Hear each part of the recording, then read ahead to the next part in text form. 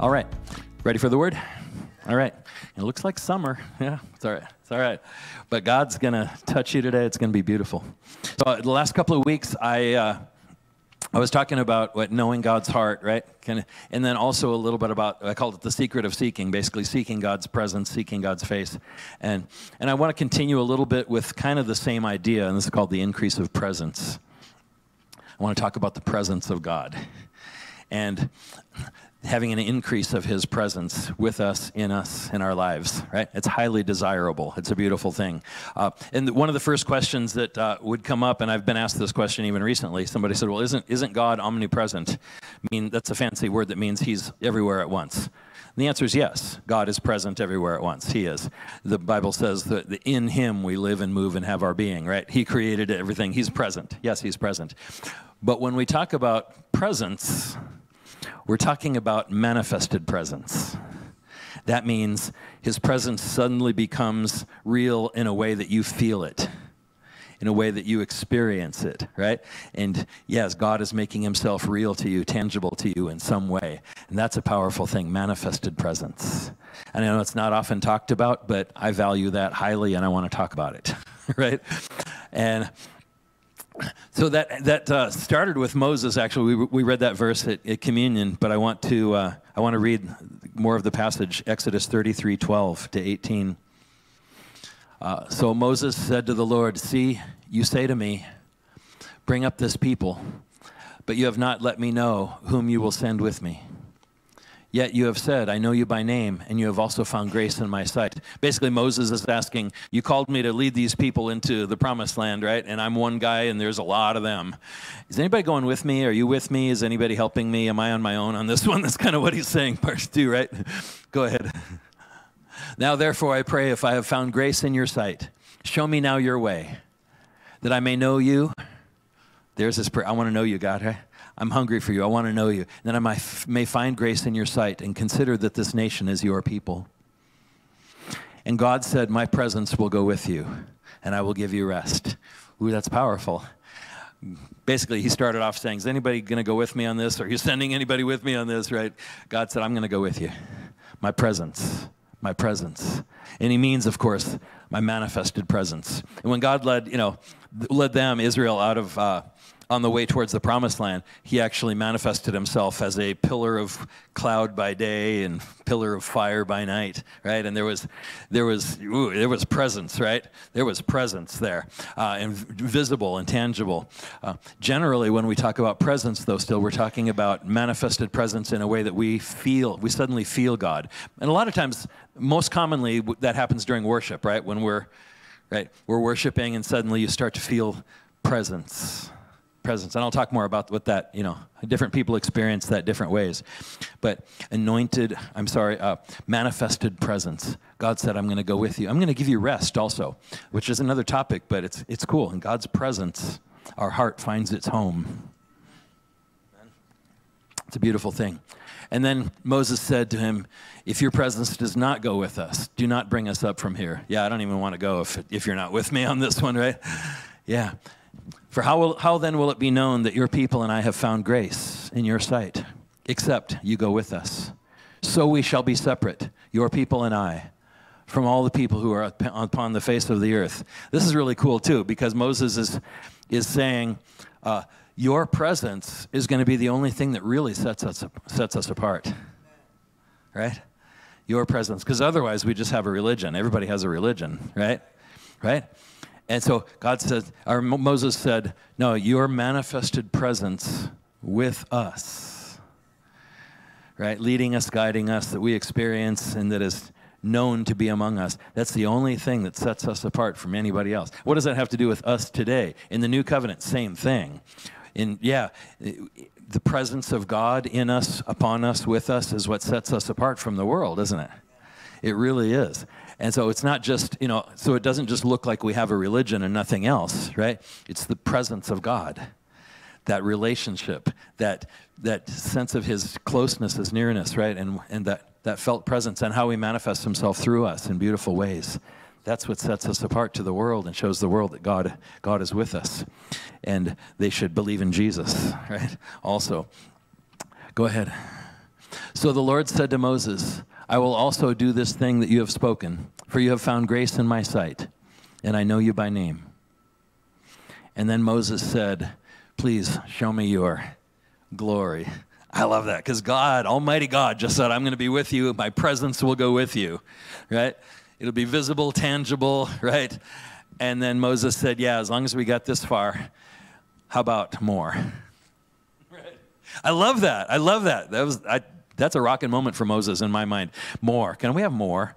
Can you show me your glory? Right? And that's like the word glory, it had a secular meaning, but it also had a meaning with God. The secular meaning was like if a king had glory, that meant he was very rich and he had a big throne and he had gold castle or whatever he had, right? And there's his glory or his power or his armies, whatever. But in the sense of God, when you say, show me your glory, God's glory really does mean his manifested presence, his felt presence, his visible presence, or whatever, right? Even when in the Old Testament, when King Solomon built a temple for God's presence, right, and then dedicated that temple, and it says the presence of God came into that temple like a cloud, visibly like a cloud, right? And the priests were falling down on their back, on their face. Not just because they were being humbled, it was because they couldn't literally stand up. They were just falling down under the glory of God, under the presence of God. The presence, right? That's the glory. It's the glory is that manifested presence. Ooh, we want that, don't we? Right? Yeah, we absolutely want that. I'm hungry for that all the time. I always want more. My walk with God started off with presence, and to this day, I always want His presence, and I want more presence. I just do, right? And I want that for all of us. I want that for all of us. Show me your glory.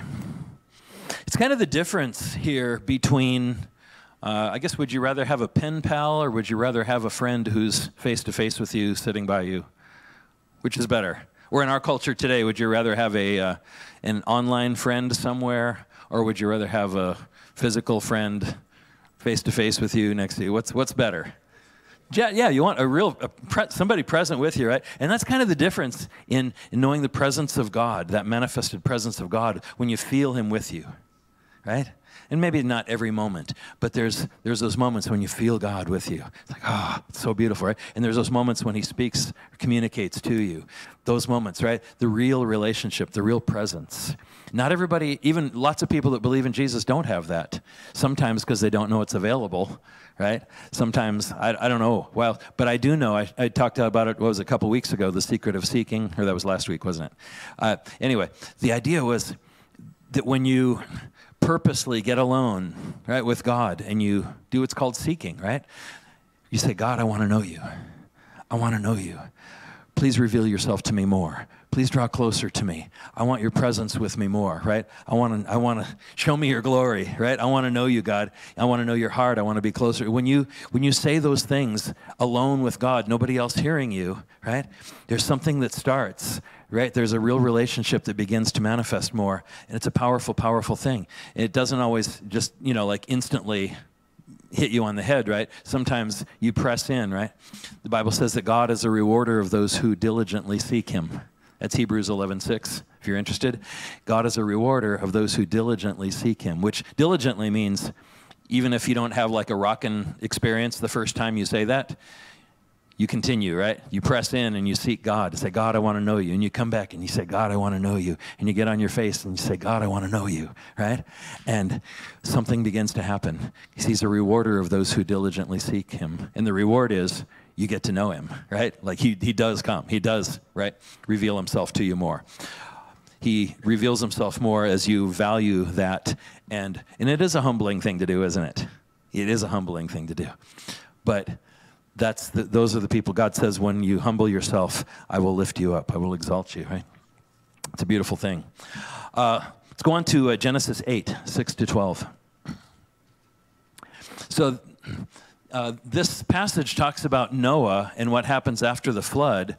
And the reason I'm going to read it is because there's a prophetic, symbolic revelation here of the two major covenants of the Bible. The Old Covenant under Moses, the laws of Moses, and then the New Covenant in Christ. And the Bible kind of contrasts these two covenants over and over and over and over and over. It's just a thing that happens a lot. If you're aware of it, you'll see it. But it comes out a lot in symbolic form. Because the two covenants really were the two major ways that you could approach God or interact with God, right? Try to interact with God. Old covenant was the laws of Moses, right? Follow the rules. The new covenant is relationship with Christ. Right, his gift of righteousness and forgiveness purchased at the cross and your life in Christ. And so very different things. And so in this story, after the flood, we're going to see Moses does something that speaks of the two covenants. It came to pass at the end of 40 days that Noah opened the window of the ark which he had made, and he sent out a raven, which kept going to and fro until the waters had dried up from the earth. And we're not after that one right now. But he also sent out from himself a dove. Oh, here's where it gets pretty interesting. What does a dove represent in the Bible? At least one, Holy Spirit, right? One of the things that when Jesus himself was baptized in the river at the beginning of his ministry, the Holy Spirit came upon him like a dove. And this is actually where that's foreshadowed, right here. And so this dove is going to represent the Holy Spirit. And Noah sends out the dove to see if the waters had receded from the face of the ground. But the dove found no resting place. That's an important word. No resting place for the sole of her foot. She returned into the ark to him, for the waters were on the face of the whole earth. So he put out his hand and took her and drew her into the ark to himself. Holy Spirit sent out, but came back, symbolically. Go ahead. And he waited yet another 7 days, and again he sent the dove out from the ark. And the dove came to him in the evening, and behold, a freshly plucked olive leaf was in her mouth, which kind of speaks of the reconciliation and peace with God through the cross. And Noah knew that the waters had receded from the earth. So he waited yet another 7 days and sent out the dove, which did not return again to him anymore. This is interesting because it reveals Old Covenant, New Covenant. In the Old Covenant, God sent the Holy Spirit into the world, right, through the people under that covenant and the laws of Moses. But the Holy Spirit did not stay with them and stay upon them in the Old Covenant, right? And specifically, in the Old Covenant there, the Holy Spirit would come upon three kinds of people: the kings, the priests, and the prophets, and pretty much nobody else. Like kings, priests, and prophets would be anointed by the Holy Spirit, but it was always temporary as they're working, operating as king, or while they're prophesying, or while they're operating as priest, the Holy Spirit would temporarily come upon them. Even King Saul, who started off good and then turned out, to have a heart of dishonor toward God, said the Holy Spirit just left him, right? That doesn't happen in the New Covenant, by the way. It's good news. But the Holy Spirit, was the idea being that the Holy Spirit upon people was temporary in the Old Covenant. But when he sent out and the dove again, came back with the olive leaf, speaking of the reconciliation of Christ, and then he sent out the dove to find a rest, and the dove found a resting place, and the dove did not return. That resting place was first of all Jesus as a man, but then second of all of us, redeemed people, born again people, right? The Holy Spirit comes now to live in us, be upon us, and he stays. And Jesus said that in John 14, I will send him to you, and he will be with you always. Right? How cool is this, right? And then it's you see the fulfillment of it in John 1, 29 to 34. At the beginning of Jesus' ministry, John the Baptist is baptizing. And it said, the next day, John saw Jesus coming toward him and said, behold, the Lamb of God, who takes away the sin of the world.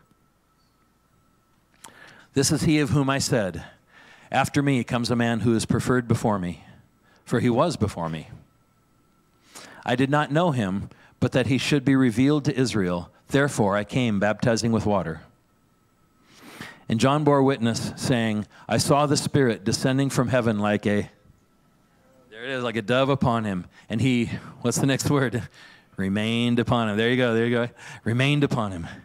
And I did not know him, John says, but he who sent me to baptize with water said to me, God said to me, upon whom you see the Spirit descending and remaining on him, this is he who baptizes with the Holy Spirit. Ooh. And I've seen and testified that this is the Son of God. All right, if you jump back to 33 for a moment. This is so cool. So the dove comes back from heaven for the new covenant, right? It comes upon Jesus first and stays with Jesus, stays upon Jesus. But then it says that Jesus is now the one who baptizes us with the Holy Spirit. He's the one who sends the dove upon us also. And the Holy Spirit comes upon us in the new covenant, and he stays. He stays. He finds a resting place. And it's you. And Jesus said he's going to be with you always. I know that's really good news, isn't it?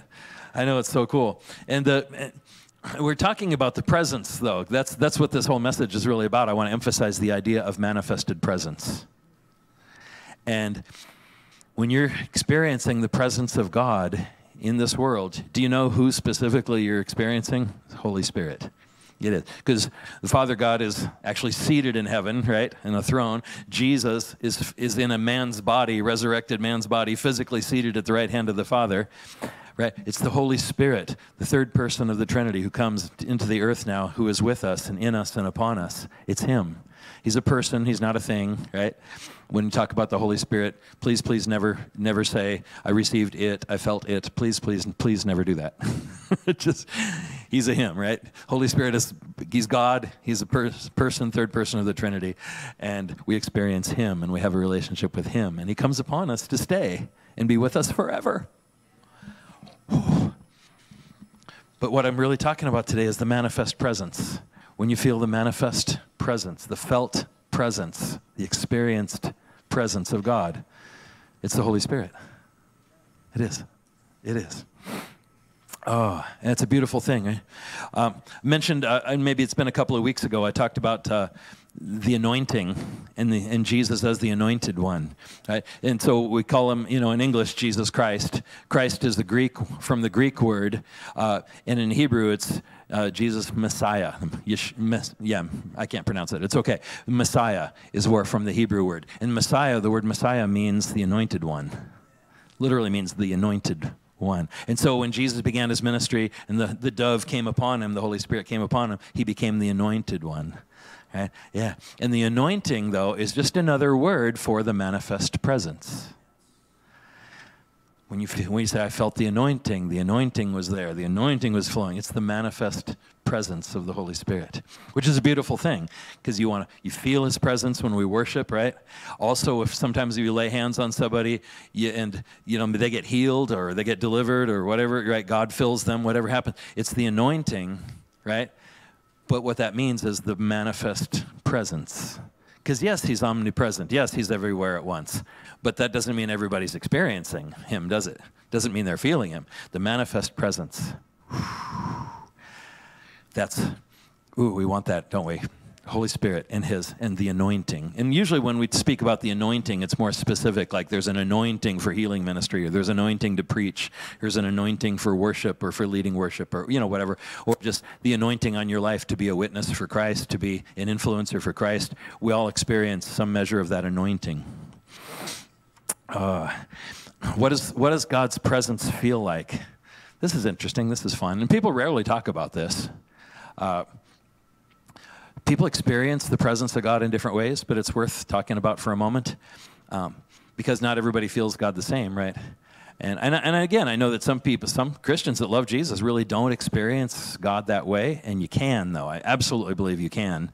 And there's a couple of ways to experience his presence. One is that seeking thing again, right? Get alone with him and say, God, I want to know you. God, draw close to me. God, right? I'm hungry for you. Another way of experiencing his presence, though, is it turns out that the presence is kind of transferable, which is why in the Bible you see people laying hands on somebody, right? Laying hands on somebody is a transference of presence. It's biblical. It's a beautiful thing, right?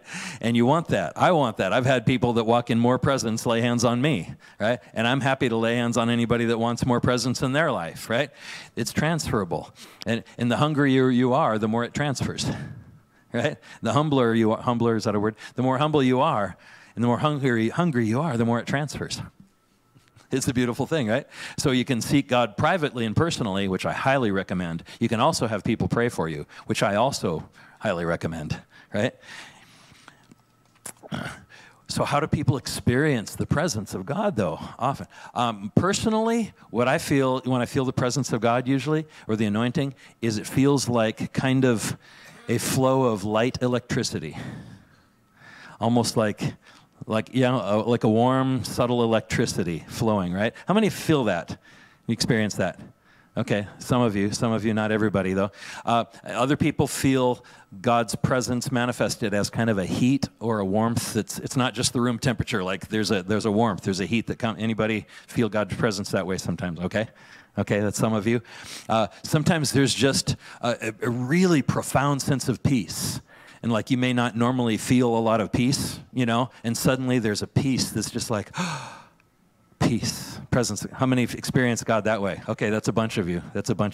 And I hear that a lot. How about joy? When the presence of God really comes, like just joy just sort of bubbles up and you're like, oh, right?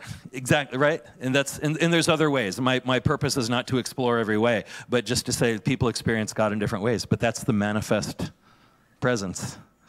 And it's good, right? We want that. We absolutely want that. And then how do people react? People talk about this even less.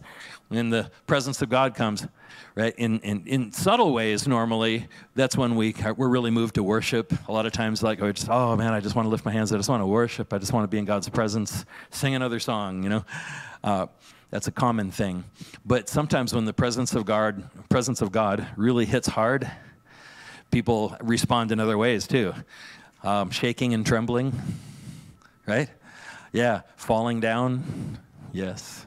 What else? Laughing. Sometimes the joy gets so intense that people start busting out laughing, right? And it can be off-putting if you're not, kind of used to what that's about. But yeah, that supernatural laughter, and you say, "What are you laughing about?" "I don't know." It's ah.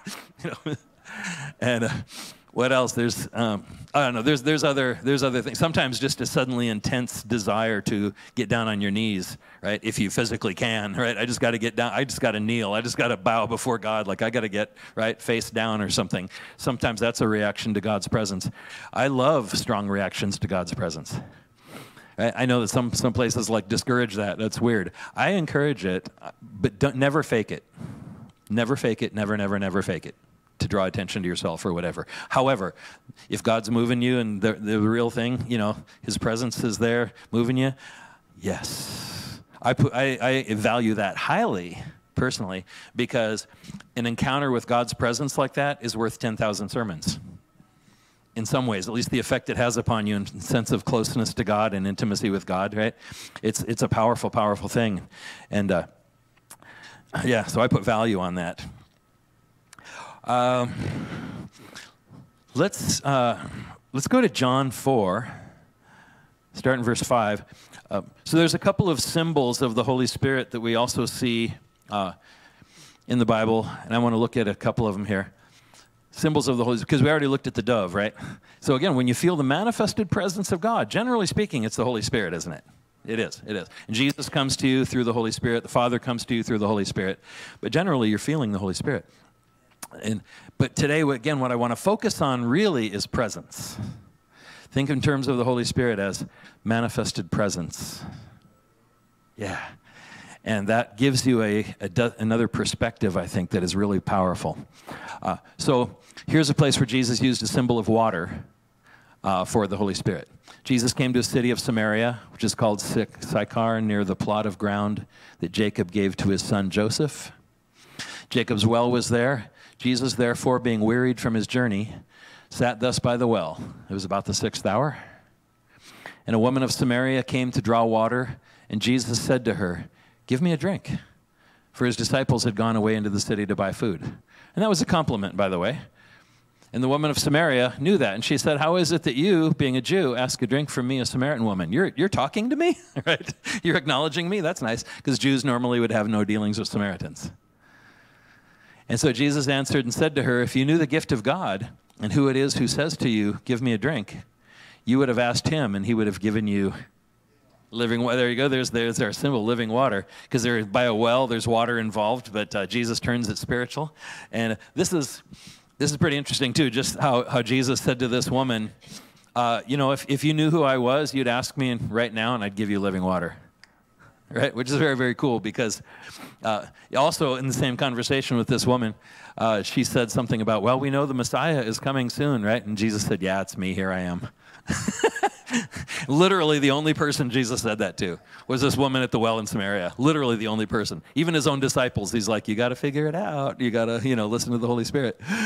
And other people approached Jesus back in Jerusalem and said, oh, teacher, what must I do to have eternal life? And Jesus said, you know the commandments, right?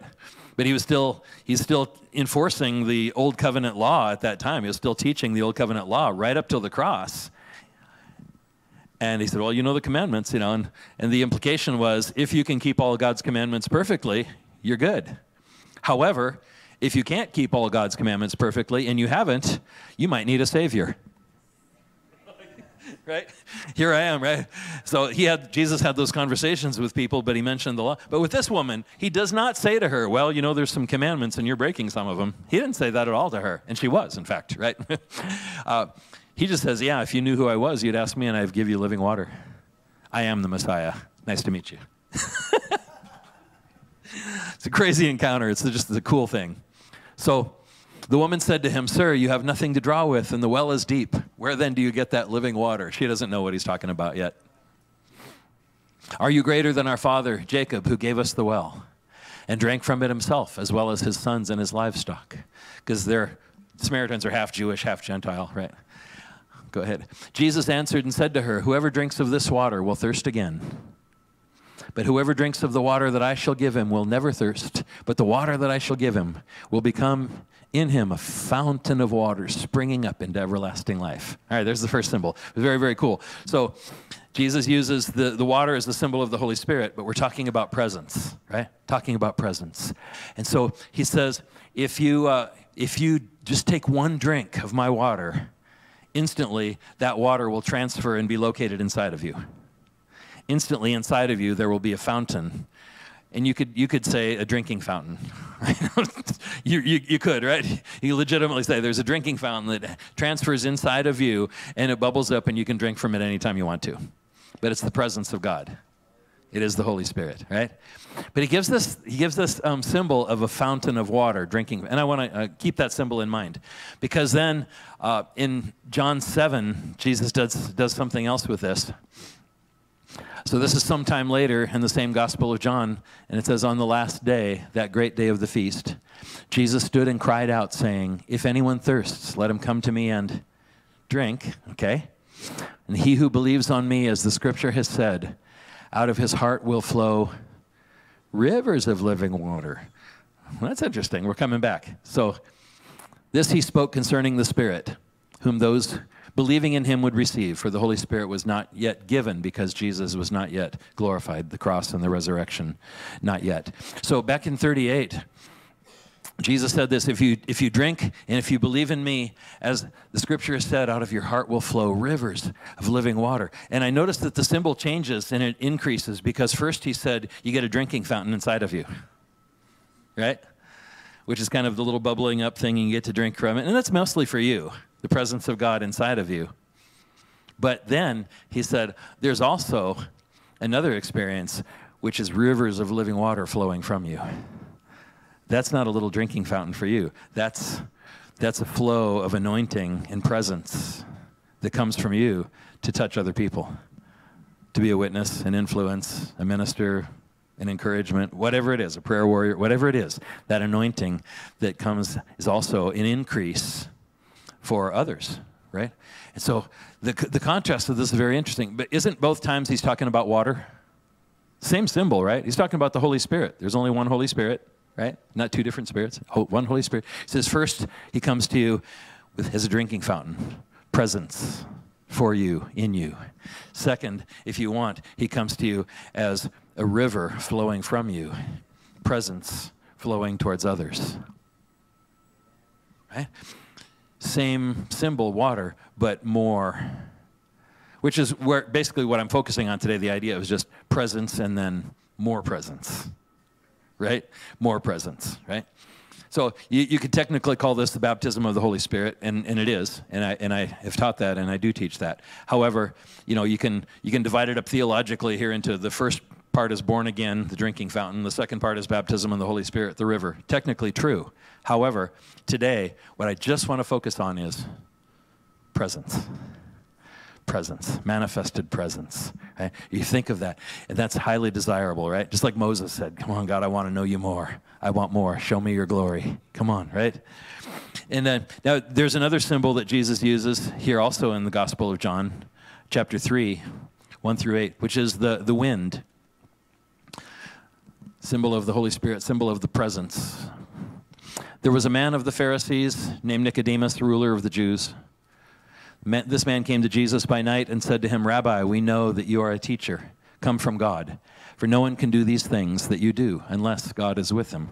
Which was a big admission here because he's part of the Pharisees and they already don't like Jesus. But this guy is more intellectually honest and he comes secretly, but he says, tell me, right? Come on, who are you? What's going on here? All right. And Jesus answered and said to him, most assuredly, I say to you, unless one is born again, he cannot see the kingdom of God. All right, so now we're going to talk about being born again. But this, I think it's funny, is it said that Jesus answered him. That doesn't sound like the answer to the question at all to me, right? It sounds like Jesus changing the topic to what he wants. Let's talk about being born again. Okay, right, sure, right? And Nicodemus said to him, how can a man be born when he is old? Can he enter a second time into his mother's womb and be born? He's talking about, can you enter in and come back out? This is weird. I don't know what you're talking about, right? He doesn't get it.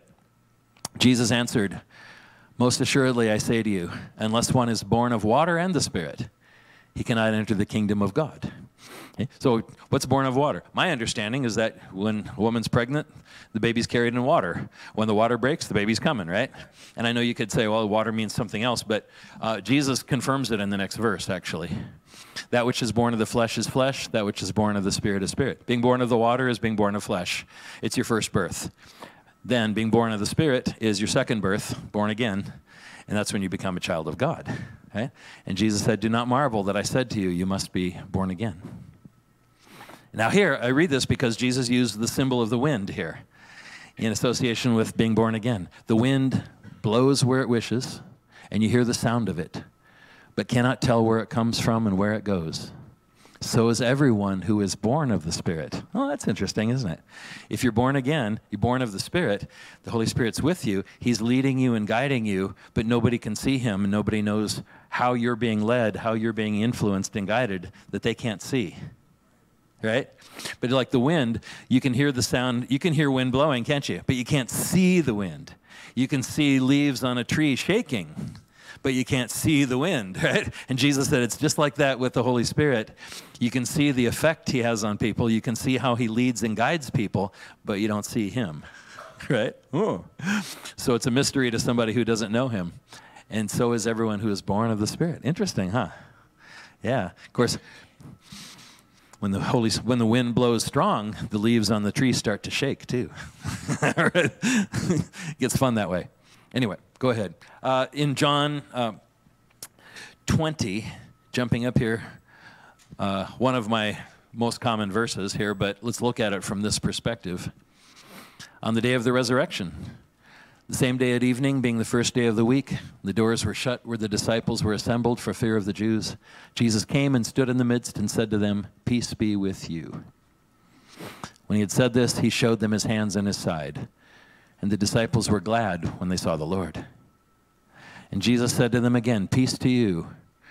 That's the olive branch, or the olive leaf, by the way, that the dove brought back to Noah. Peace to you, right? Peace with the Father, reconciliation. And as the Father has sent me, I also send you. And when he had said this, there it is. He breathed on them and said to them, receive the Holy Spirit. So resurrection day, right? Jesus breathes on them, which is, he's also showing that he's God, right? Yeah, that he's God manifest as a human in a human body now, resurrected body. But he's showing that he's God. He doesn't say, oh, God in heaven, would you pour out some, he says, it's me. And breathes on them, and he said, receive the Holy Spirit, and they did. And so but literally there was wind, wasn't there? I mean, soft breath, right? Literally wind, which ties back to John 3. Being born of the Spirit is like the wind, right? And here he said, here's the wind, right? Here's the breath. Here he is, okay? And this is the new birth, receive the Holy Spirit. But then you go up to the book of Acts on the day of Pentecost, 50 days later. Acts 2, 1 through 4. The day of Pentecost had fully come, and the disciples were all in one accord in one place. And suddenly there came a sound from heaven as of a, what do we got now? Rushing mighty wind. Ooh, it filled the whole house where they were sitting. And there appeared to them also divided tongues as of fire, and one sat upon each of them. Would you go back to 2 for a second? This is interesting. Suddenly there came a sound from heaven, a rushing mighty wind. So apparently Jesus is breathing on them again. Right? Only this time it's not a soft breath. This time it's right? But just like the symbol of the water, first he said, drinking fountain in you, presence. Then he said, river flowing through you, presence. Right? Now he says, there's a wind, there's a breath, presence, and there's a rushing mighty wind, presence. Same Spirit, same Holy Spirit, but more, right? And for an expanded purpose also. Whew. All I want to focus on today is the idea of presence, though. Just presence. Manifested presence. So good, right? Oh, so good. It's just like being married to somebody, right? Would you be good with being married to somebody, but they live in a different state? You never see them or really interact with them, but the marriage license is on the wall. Would that be okay with anybody, right? Or would you rather, right, live together and experience? And this is all I'm saying. The manifested presence of God with you makes this like this real relationship as opposed to a theological relationship, right? That someday I'll go see God in heaven. Now, this is real right now. Manifested presence and more presence and more presence and more presence, right? Don't even be satisfied with a little presence. Be like hungry, super hungry. If I can put anything in you right now, it'd be super hungry, super hunger for more presence. More presence, right? Which would drive you to get alone with God and say, God, I want to know you more. And it would also drive you to say, I want people to pray for me and lay hands on me because it's transferable, right? So filled the whole house where they were sitting. Go ahead. There appeared to them divided tongues as of fire. One sat upon each of them. There's fire also, but I'm not going to talk about that now. And they were all filled with the Holy Spirit and began to speak with other tongues as the Spirit gave them utterance. And I believe that both of these gifts are for today because I experienced this Holy Spirit baptism 43 years ago, started speaking in tongues shortly after that, and I speak in tongues or pray in tongues every day of my life for 43 years, including today, tomorrow, and the next day. That's part of my life. However, today, let's just look at the idea of they were all what? Filled. If I know in sometimes charismatic or Pentecostal circles, right, there's kind of the sense sometimes of like speaking in tongues, like you check the box. You know, like, okay, check the box, cross the line. And that's probably not a great way of thinking. I mean, I value tongues a lot. I do. And it's a very powerful gift, and it's a valuable gift, and it has a real purpose. I value it a lot. But it's not a box to check, right? And the thing starts off with, they were all what? Filled with Holy Spirit, filled with presence. It's not just, okay, cross the line, speak in tongues, right? It's get filled with presence. And get more filled with presence. And more filled with presence. And tongues does come. It does, right? It comes with the filling of presence. It does. However, presence is, right? Be filled with presence. So valuable. What if we think more in terms of the person in his presence rather than one of the gifts he brings? I'm just bringing right the perspective there because I value the gift of tongues too. I do, but the presence. Oh my goodness, the presence. Acts 8. I just want to read one more thing in Acts 8, and I want to say too. I meant to say this first service and I forgot, but the presence of God, manifested presence of God, is not like a reward for doing everything right and being perfect. It's not. The presence of God is not a confirmation that you're doing everything right and that everything you do is perfect. It's not that either. The presence of God is a gift to you, no matter how broken you are, so that you can grow in Christ and become that person that God wants you to be. God's presence is your equipping. God's presence is a gift, not a reward, not a confirmation. It's a gift. And the more broken you are, the more you want that gift, like right now, right? Now I want more of God's presence now. Yeah. It's not just for the special people that do everything right. Right. So in Acts chapter 8, I want to talk about just briefly about how the presence of God also is transferable in a sense, and it's a beautiful thing. So there was a persecution that happened in Jerusalem area, and those who were scattered went everywhere preaching the word. People fled the persecution, but they were preaching. And Philip, a guy named Philip, went down to the city of Samaria and preached Christ to them. And the multitudes with one accord heeded the things spoken by Philip, hearing and seeing the miracles which he did. For unclean spirits, crying out with a loud voice, came out of many who were possessed, and many who were paralyzed and lame were healed. And there was great joy in that city.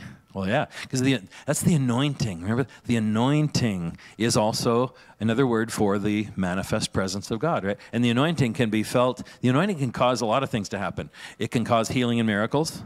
The anointing can just fill you with joy. The anointing can bring prophetic revelation to you, and you prophesy and say things that God is telling you to say. The anointing has all kinds of manifestations, right? Some with power or effect, some with just feeling. It's all good. That's the manifest presence. So there's great joy, there's miracles, people healed, delivered. And when they believed Philip as he preached the things concerning the kingdom of God in the name of Jesus Christ, both men and women were baptized, meaning in water. They're now baptized as believers, right? And they're born again. Holy Spirit's in them. True?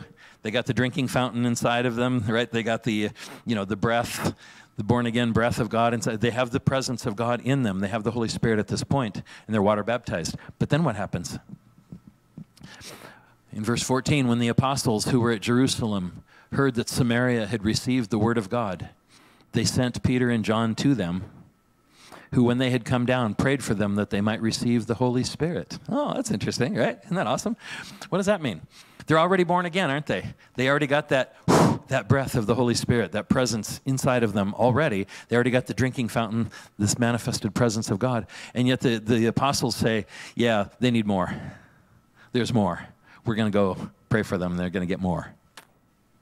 Right? Because this is the apostles' heart. Like, this is important. They need more. I want them to have more. The more. I want them to have the river of living water. I want them to have the rushing mighty wind. Same Holy Spirit, but more presence. That's my whole point. More presence. Whew. Wow. And so notice also it says that they're going to come and pray for them. They're not going to go say, oh, they're not going to ask God to give them the Holy Spirit. They're not going to beg, oh, God, would you give them the Holy Spirit? Because that's done. God already gave the Holy Spirit. That was done on the day of Pentecost. What they're going to pray for is that they will receive the Holy Spirit that's been given with more presence. I have a high value for more presence, right? Okay? And so, for as yet, he had fallen upon none of them. They had only been baptized in the name of the Lord Jesus. And that's lots of Christians. Baptized, saved, born again. But the early apostles said, there's more. There's more presence. There's more presence. There's more manifested presence. Oh, rivers of living water. Rushing mighty wind. Go ahead. And so, verse 17, then they laid hands on them and they received the Holy Spirit. Or, as we're emphasizing today, they received the greater presence, the increased measure of presence. So notice it wasn't just about get them to speak in tongues, check a box, right? It was about more presence, more of the presence of this person called the Holy Spirit. Right? And, I can tell you there's always more. There's always more. If you value God's presence and you go after it, I don't care what you do in life. You don't have to be a minister, right? You don't have to be a preacher. I don't care what you do in life. If you value God's presence and you ask him for more, you will walk in more presence. You will, you will, you will, you will, you will.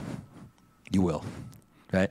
And it will set you apart. People will feel it, know it, see it, right? There will be presence. It's a powerful, powerful thing. God wants that for you, and he wants to do that with you. So my whole point there again, though, is how did they get them to be an increased presence? They laid hands on them. It's transferable. Spiritual gifts are often transferable. presence of the Holy Spirit is transferable. And the hungrier you are, the more it transfers to you, right? And the more you want this, the more it transfers to you. That's true also. But we're not transferring a thing. You're transferring the presence of a person called the Holy Spirit. Increased presence. So with that, you know what I want to do right now? I want to pray. And Todd's going to give us some chords on the piano, yeah? And just take a few minutes. And I want to do two things. One is we can just ask God to increase presence in us, right? Absolutely. Holy Spirit, come and increase your presence with us. But also, we're going to just walk around the room and sort of pray for people, lightly. We're not going to take long time. We're not. But we're going to walk around the room. I think I'm going to is Chris available still? Is Tom available? Sorry. Yeah. And we'll walk around. I will too. We'll just walk around the room and pray with people briefly. And we're just going to invite the Holy Spirit to bring more presence. Is that good? That's good, yeah. So if you're comfortable standing up, would you please? I'd rather stand for this. If you're not physically comfortable standing, that's fine. That's fine. But otherwise, let's stand if you would. And hallelujah. And just begin to,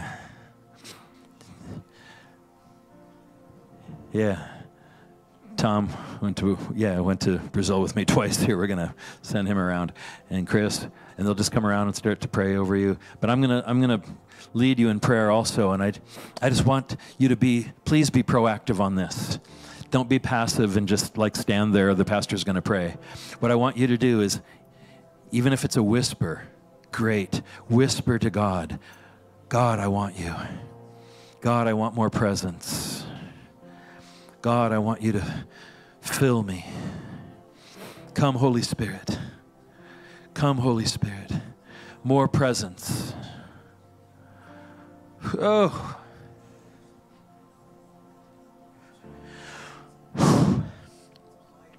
More presence. Hallelujah. The river, the rushing mighty wind, the dove from heaven, more presence. Come, Holy Spirit. Touch us, fill us. You may want to lift your hands. You may lift your face. Just be whispering that prayer. Fill me, God, fill me.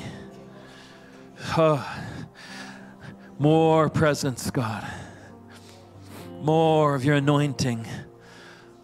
Manifested presence. Oh, hallelujah. Hallelujah. Hallelujah. Presence. Presence.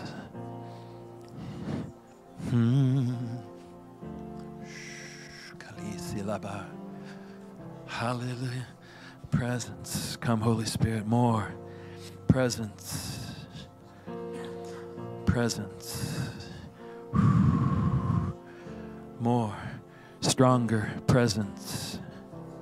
We want to walk in your presence. We want to walk in your glory. Presence. Shaza. Presence.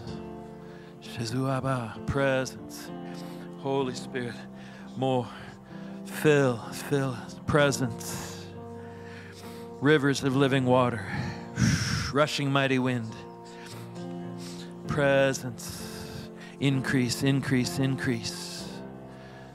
Hallelujah. Presence. More. Shali salama saba. Presence. Oh God, your precious presence.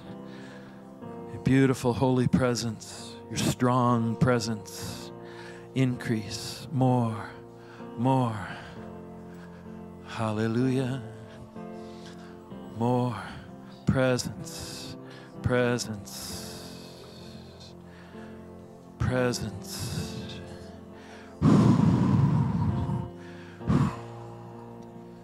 Shaza. More presence. She's the presence. Come, Holy Spirit. Presence. Beautiful presence. Beautiful presence. Stronger. Filling, filling, filling. Presence. Shazikala manashaya soko. Presence, presence, presence. Presence. There's a chair there. Presence, presence. Increase, increase, increase. Hallelujah. Presence, presence. Presence. More, God. Everybody just continue to seek God personally for this time. We're just going to take a couple more minutes. But just be proactive, please. Ask Him more, God. Fill me more. Presence. That's all we're focusing on right now. Presence. Thank you, God. More presence. Presence. Holy Spirit. Presence. Presence. Presence. Increase. Increase. Increase. Presence. Increase. Come upon us, God, with presence. Presence. Presence. Presence. Anointing. Manifest presence. Manifest presence. Shino Sayaka. Presence, God. Manifest presence. More presence. Come upon us, God. Increase, God, presence. Fill us, Holy Spirit, fill Him. Presence, presence, presence. More, God, more. Presence. Hallelujah, hallelujah. Thank you, God. More. Shane, presence. Presence, God. We're hungry. Holy Spirit, move in us more. Fill us more. Fill us to overflowing. Presence. Presence. Shazeaka. Presence, God. Can I pray for you? Presence, Lord. Holy Spirit. Presence.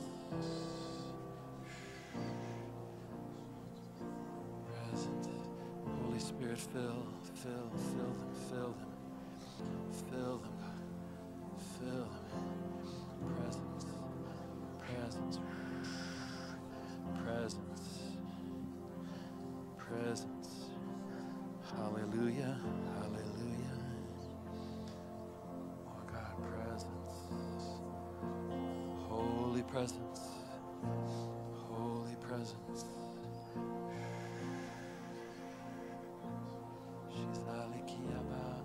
Presence, God, presence.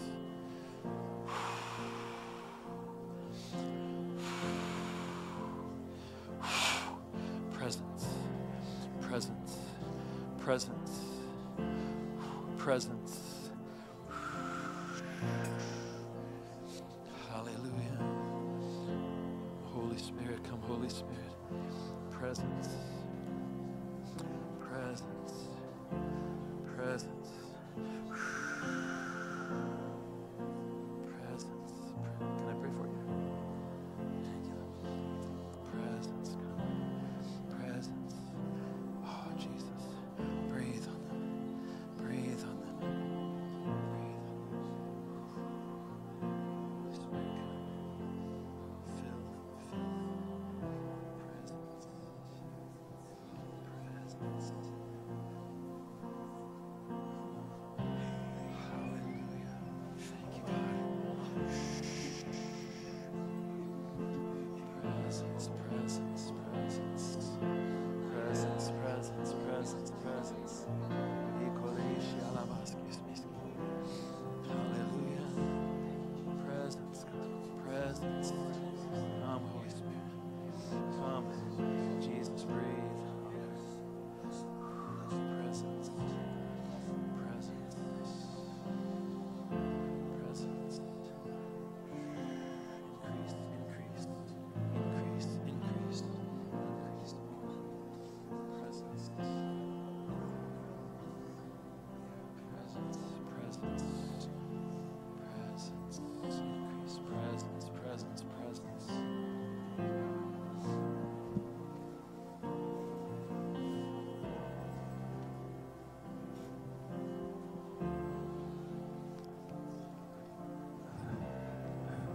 That's good. That's good.